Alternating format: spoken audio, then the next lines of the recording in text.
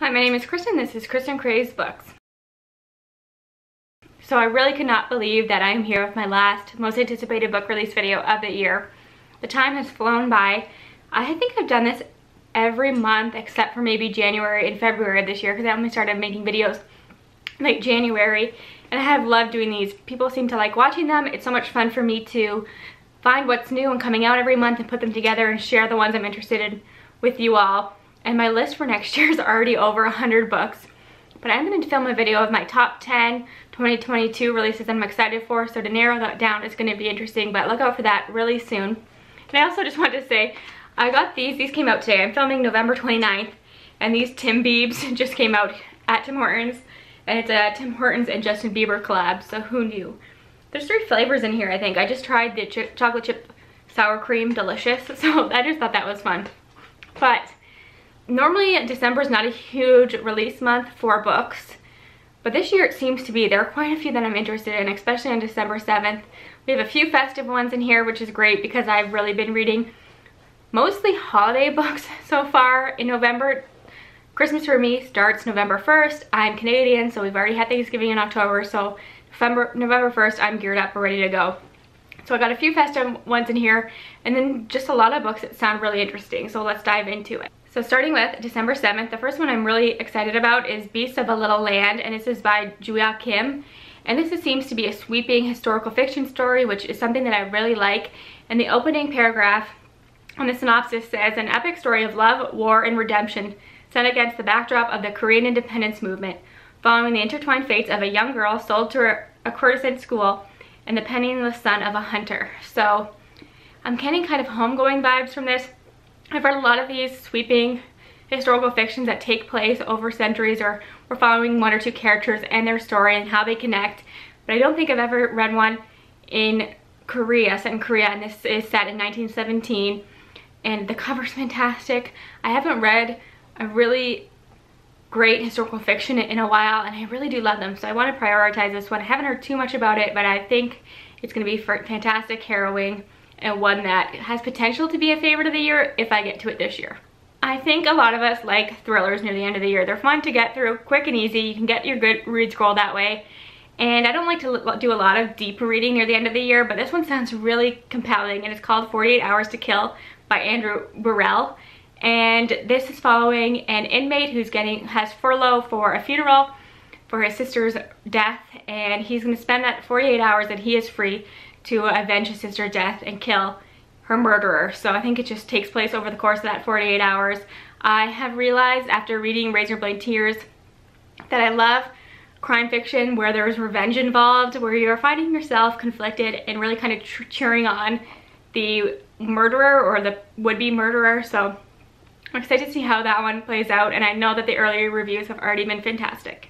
Much like how I love sweeping historical fictions, I also love slice of life stories, and this one sounds right up my alley, and it's called Tell Me How to Be by Neil Patel.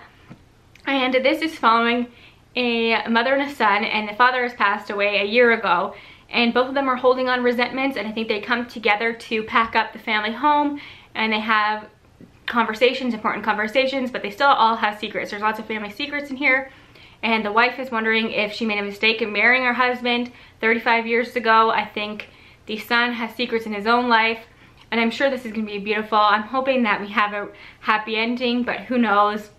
But I haven't read a slice of life story like this in a while, and this one sounds fantastic. Now for the first festive book on this list, and the one that I will be reading December 7th, the day it comes out. It looks adorable, and this is actually an anthology, and it's called Amor Actually, so obviously this is a nod to Love Actually. And it takes place on Christmas Eve, and there's some fantastic authors in here. I want to shout out a few. Zoe Castile, Alexis Daria, who's one of my favorites, Adriana Herrera. So like some incredible authors in this collection. And it's all different love stories set around Christmas Eve. So if that doesn't sell you on it, I don't know what will. Now that I'm thinking about it, do I save it for Christmas Eve? That might be a good idea. I'm not sure how many pages it is, but that might be a good book to save and actually read on Christmas Eve. So I might just do that. How cute is this cover? Cannot wait. Now this next one is one I'm a little conflicted about, and I will look for reviews before I decide if I want to read it, but I'm intrigued. And it's called If This Gets Out, and it's by Sophie Gonzalez, and Gail Deirdrick, and honestly this just sounds like a One Direction retelling where two of the members of the boy band secretly have a romance, hence the title if this gets out. So I'm wondering if it's a One Direction like fan fiction or inspired by that, but I've heard good things about Sophie Gonzalez writing, so I'm curious, and I will have to look for reviews on that one because I'm not sure, but I'm definitely intrigued by it. This next one just looks adorable, and it's not normally what I read this time of year. I'm not really into vampire stories and ghost stories in December, but I think I will make an exception for this one, and it is The Coldest Touch by Isabel Sterling. And this is obviously a sapphic romance between a vampire and somebody who can touch somebody and know how and when they're gonna die. So that's all I know about this one. The cover is adorable. It really does sound haunting and atmospheric and sweet. So that is one I will probably get to in January. I've been wanting to read something by Cher Earnshaw for years. I know that many people love The Wicked Deep, but I believe that this book is her first adult fiction book, and I'm so excited about it. And it's called A History of Wild Places. The cover is what caught my eye at first because it looks like an ink blot, and I think that's interesting. And obviously you can tell right away that this is going to be a haunting story. And what I know about this one is that it's set in a small town that's very haunted, and I think there's two timelines. The first one follows a character who is always hired to investigate missing person cases, and while he is investigating Maggie, who has gone missing in this town, he also goes missing, and then we jump years later where somebody else is investigating the original guy's investigator's disappearance. So that's a little bit confusing, but I think it can be really fantastic. This cover intrigues me right away. I think the earlier reviews for this have already been stellar, and I know that Cher Earnshaw is going to be a writer that I'm going to like. I just have a feeling that her writing is going to be for me. So we have two for December 14th, and the first one I believe is festive, at least the cover is, and this is Homecoming Kings by Penny Reed. And I know Penny Reed is such a popular author and many people love, I think it's called the Winston Brothers series. I'll put the covers here because I think you'll recognize them. I've never read that, but I know so many people love that series so much. But this book intrigues me, one, because the cover looks festive, it looks like a sweater, I think that's adorable.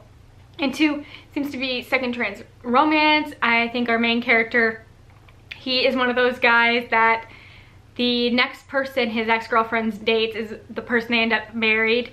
What's that movie called? The Good Luck Chuck with Dane Cook, that kind of trope, which I think is kind of fun. So obviously this is a romance. I think it could be adorable, and I'm hoping it's a series as well. I'm sensing a theme in all the books I'm talking about because the covers are really what caught my eye for all of these, and that is definitely the case for Love Con by Ceresia Glass. Come on, this cover is fantastic. The pink draw my eye, I love the illustrations on it, and the tagline, I want to read it to you, says, "All is fair in love and cosplay." So I know there are a lot of cosplay romances out there, and I haven't read any, but I'm intrigued by this one. And it says he's cosplaying as her boyfriend, but their feelings for each other are real in this romantic comedy. So fake dating, cosplay, gonna be adorable. I'm into it. I'm all about romance right now. I think I'll probably get to this one very, very soon. Now just a couple more for December 28th, and that is all I got for you. So the first one is The Spanish Daughter by Lorena Hughes, which is definitely historical fiction. You can tell by the cover. These kind of covers don't often catch my eye, but I'm intrigued by the premise of this one. And I know that we're following a main character who inherits a chocolatier business.